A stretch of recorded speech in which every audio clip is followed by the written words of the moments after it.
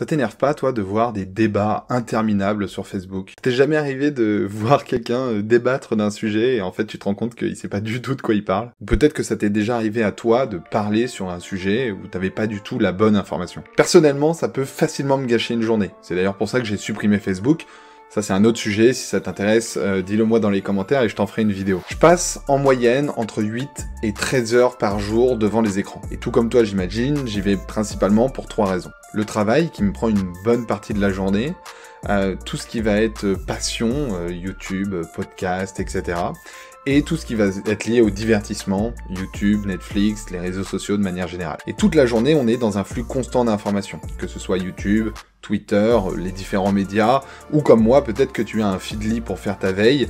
J'ai fait une petite vidéo sur la veille, si ça t'intéresse, je te la mets juste ici. Bref, on voit toute la journée un tas d'informations, et j'essaye d'en prendre un maximum, et d'être ouvert à tout, que ce soit en accord ou non avec mes principes, pour ne pas être enfermé dans une bulle d'informations qui confirmerait uniquement mes propres a priori. Le but de ce travail-là que je fais quotidiennement, c'est d'être informé, d'être ouvert, de comprendre les différents points de vue, pour au final sélectionner parmi toutes ces informations celles qui me semblent le plus cohérentes et pouvoir me prononcer avec mon propre point de vue, avec les propres informations que j'ai eues et l'analyse que j'ai pu en faire de façon logique, qui correspond à mes valeurs, à mon éducation, etc. L'idée, c'est tout simplement de pouvoir récupérer, comprendre et analyser l'information pour pouvoir se faire son propre avis. Seulement aujourd'hui, aucun média est neutre, que ce soit le prisme par lequel le sujet est pris, que ce soit les personnes qui sont interviewées, que ce soit les propres opinions du journaliste. Et dans toutes ces informations, il y en a qui sont délibérément fausses ou truquées, dans le but de manipuler les gens à leur faire penser quelque chose. L'idée, c'est de conforter les gens dans une idée, et la plupart du temps, ça sert à un intérêt soit financier, soit politique. Et ça, c'est ce qu'on appelle les fake news.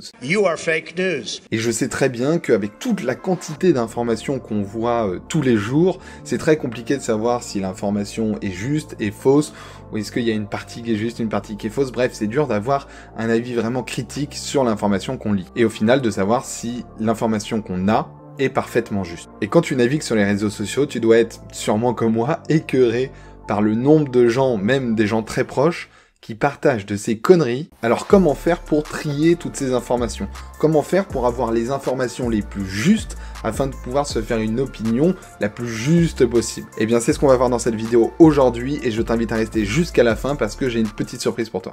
Je m'appelle Alexis Pineaud et sur cette chaîne, mon objectif est de te partager mes astuces et mes outils pour te montrer que changer de vie n'a jamais été aussi simple. Donc si toi aussi ça te tente, abonne-toi. Les fake news, c'est un véritable fléau. Elles ont toujours existé, mais elles se développent de plus en plus évidemment avec les réseaux sociaux. Et le problème, c'est qu'aujourd'hui, il est compliqué de savoir qui doit lutter contre les fake news. Alors ça pourrait très bien être les gouvernements, mais dans ce cas, on pourrait les accuser de censure ou de tuer la liberté d'expression. Est-ce que c'est vraiment à eux de choisir quelle information doit passer ou pas? Alors évidemment, ça serait plutôt au rôle des plateformes de diffusion, donc les réseaux sociaux par exemple, de contrôler ça, dans le but d'être le plus crédible possible, par rapport à ses concurrents, mais pour garder une audience, il faut aussi évidemment faire du sensationnel, et c'est là où on a un problème. Et moi, ce qui me dérange, c'est que ce soit des sociétés privées qui diffusent l'information qu'on doit voir ou pas, et au final qui manipulent un peu ce qu'on pense. Et pourtant, les fake news, c'est un vrai fléau quand on voit le nombre de personnes en France qui sont contre le vaccin, ou qui sont contre la 5G, qui pensent que la 5G c'est mauvais pour la santé, ou qui pensent que le corona c'est un complot d'État. Bref, c'est vraiment problématique et dans cette vidéo, je vais te donner ma méthode pour vérifier au mieux l'information. Alors c'est une méthode qui est simple, hein, qui te permettra de pas devenir un cador de l'information juste, mais qui à mon avis te permettra plus que 3/4 de la population aujourd'hui de se renseigner correctement sur un sujet pour avoir vraiment de l'information la plus précise possible et avoir des vrais éléments vérifiés. Et grâce à cette méthode, ça te permettra d'être éclairé sur tout un tas de sujets. Alors bien sûr, il faudra pas rester hermétiquement fermé à ce que pensent les autres, parce que là, on a tendance à devenir un vieux con fermé sur ses propres idées, sinon, non, il faut toujours rester ouvert, et c'est pareil quand tu vas aller chercher de l'information. Allez, on commence tout de suite, premier point.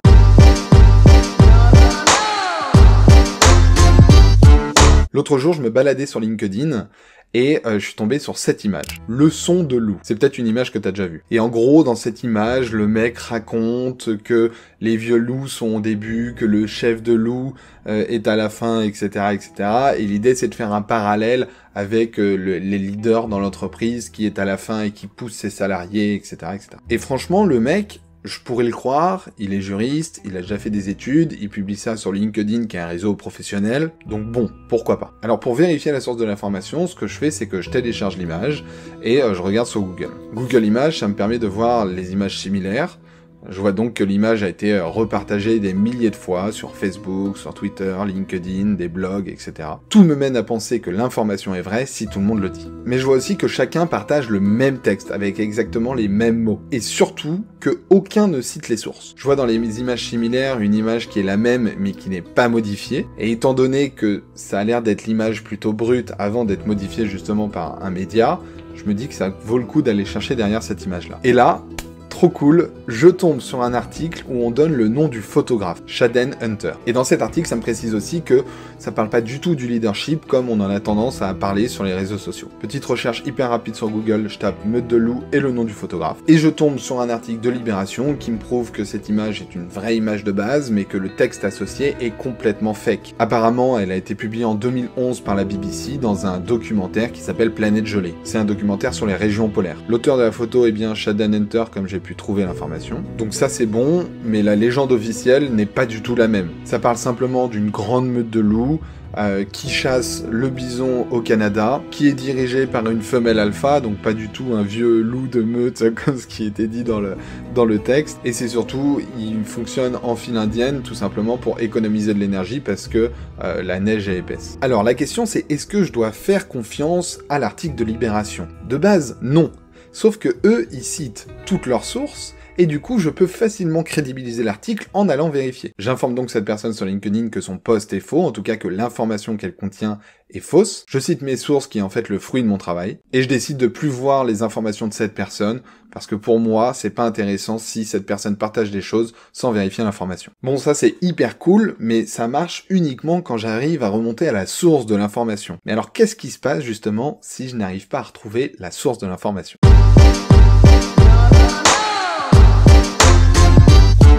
Étant donné que parfois il m'est impossible de trouver la source de l'information, je vais devoir fonctionner autrement. Ce que je vais faire, c'est tout simplement que je vais vérifier s'il y a différentes sources d'informations concordantes qui partagent le même point de vue avec peut-être des arguments différents, des choses complémentaires qui peuvent me permettre de penser que l'information est vraie. Il va falloir faire extrêmement attention parce que cette méthode va me prendre déjà beaucoup plus de temps et en plus de ça, il faut pas que je me retrouve enfermé dans une bulle d'informations fake news avec des médias fake news qui se confortent les uns les autres, et que du coup, j'imagine que c'est une vraie information, étant donné qu'il y a plusieurs sources concordantes. Il va falloir aussi que je sois logique. Il va donc falloir plusieurs choses, déjà que je sois ouvert d'esprit, que je sois ouvert à la critique et à recevoir des informations qui vont contre mes opinions. Il va falloir faire aussi attention à pas confondre corrélation et causalité. J'insiste un tout petit peu sur corrélation et causalité, pour vous expliquer ce que c'est en quelques mots. En gros, on a deux éléments, A et B. Il va falloir que j'arrive à comprendre si B est réellement la cause de A, c'est-à-dire que A a fait quelque chose et ça a donné B, donc ça c'est la causalité. Il va falloir que je fasse attention parce que si A et B sont deux variables qui varient indépendamment l'une de l'autre mais en même temps, je vais peut-être être amené à penser que B est la cause de A alors qu'en fait pas du tout. Exemple encore plus simple.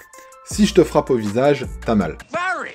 Et tu as mal au visage parce que je t'ai frappé. Merci Captain Obvious. Donc là, mon action de frapper est la cause de ton mal au visage. Par contre, si je te dis que plus Miss Amérique est jeune, moins il y a de meurtres aux États-Unis, tu vas sûrement me prendre pour un fou. Et pourtant, c'est vrai. Regarde. Alors, c'est pas totalement vrai. En fait, c'est simplement que les données sont corrélées. Aléatoirement, parfois, il y a des données qui sont corrélées et qui n'ont aucune causalité entre elles. Alors là, évidemment, c'est hyper simple. On peut se douter très facilement que ça n'a aucun rapport avec la choucroute. Mais en revanche, il y a parfois des corrélations qui peuvent vraiment semer le doute et du coup amener à des fake news. Comme cette infographie qui montre par exemple aux États-Unis que plus il y a de voitures allemandes qui sont vendues, plus il y a de suicides par accident de voiture. Est-ce que vous pensez vraiment que c'est les voitures allemandes le problème? Là, on est dans une corrélation qui pourrait porter à confusion, et si j'étais mal intentionné, j'aurais pu détourner cette information pour créer une fake news. Il s'agit tout simplement de déformer la réalité.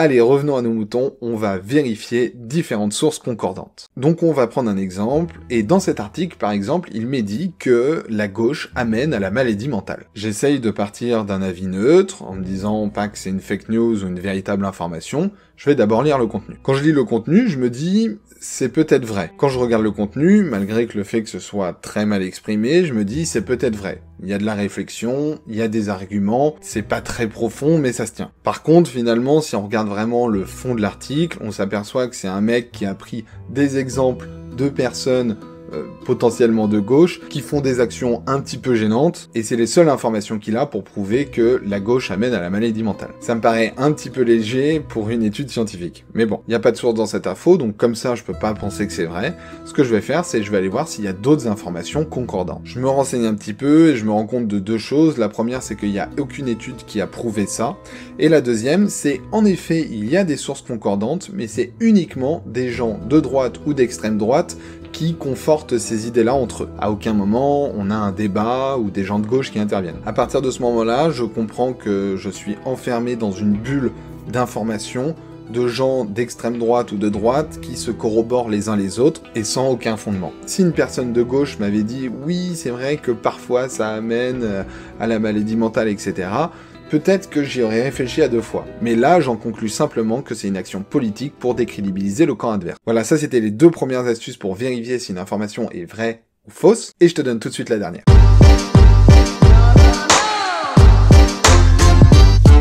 Bon, tu l'auras compris, chercher l'information pour se faire sa propre opinion, c'est pas simple. C'est compliqué, ça prend du temps. Alors pas tout le temps, hein. Parfois c'est hyper facile, ça va hyper vite, etc. Mais parfois c'est hyper long et hyper fastidieux. Alors moi ce que je fais, et ce que je t'invite à faire aussi, c'est une sélection des médias les plus fiables et les plus crédibles que tu trouves. Par exemple, un média qui partage une fake news, c'est un média pour moi qui va directement à la poubelle. Ça veut pas dire que toutes les informations de ce média sont fausses, ça veut simplement dire que ce média ne prend pas assez de temps pour vérifier la source de l'information. Et donc je sais que sur ce média, je vais devoir être extrêmement vigilant, que ça va me prendre de l'énergie, du temps, de vérifier à chaque fois l'information. Donc je décide tout simplement de pas le garder. J'ai largement assez de choix ailleurs sur Internet. La question maintenant, c'est est-ce qu'on doit faire confiance aux médias? La réponse est évidemment non. Il faudrait toujours vérifier la source de l'information. Un média, même crédible, fiable, ça lui arrive de faire des erreurs. Mais dans tous les médias qui nous sont proposés aujourd'hui, il y en a qui valent plus le coup que d'autres, parce qu'il y en a qui cherchent vraiment à amener de l'information juste et fiable, et il y en a qui cherchent juste à amener des idées politiques ou des façons de penser. Et moi, ce qui m'intéresse, c'est d'avoir de l'information juste, différentes sources d'informations pour pouvoir avoir un point de vue neutre, et prendre parti ou prendre des décisions. Par exemple, King Glow ne fait pas partie des médias que je suis. Génocide! Le virus a été inventé pour diminuer la population et esclavager le reste qui survit. Maintenant que tu as toutes les informations, tu vas pouvoir faire ta veille de façon efficace, où tu vas pouvoir vérifier la source de l'information pour te faire un point de vue, prendre des positions et avoir ton opinion. Tu vas être au courant, sans fake, ou en tout cas le moins possible. On arrive à la fin de cette vidéo et je t'avais promis un petit cadeau, alors le voici. Tu trouveras dans la description de cette vidéo un petit lien qui te permettra de télécharger une infographie. Tu verras, c'est une sorte de petit arbre décisionnel qu'il faut que tu gardes sous le coude, tout simplement, pour pouvoir vérifier l'information. Tu as juste à suivre le schéma et ça te permettra de savoir si cette information est juste ou fausse. Je rajoute également dans l'email que ça va t'envoyer une chaîne YouTube que j'adore et qui m'a beaucoup inspiré cette vidéo. Comme d'habitude, un petit like si tu as aimé cette vidéo. N'hésite pas également à t'abonner pour voir les prochaines vidéos que je vais sortir.